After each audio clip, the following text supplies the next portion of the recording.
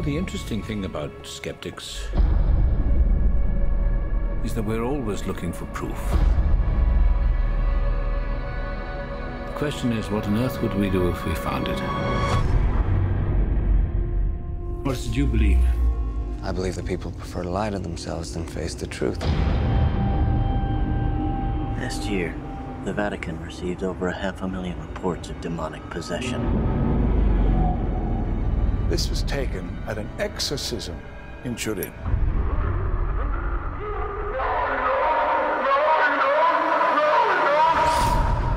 It's not the devil. It's just a very, very sick girl. She doesn't need a priest. She needs a shrink.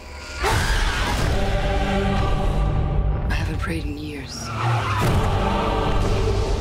Last night I found myself praying for you. It knows you. It knows all your sins. You do not speak to it. It's the devil. I'm coming for you.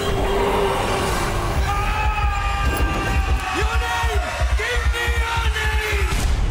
God help me!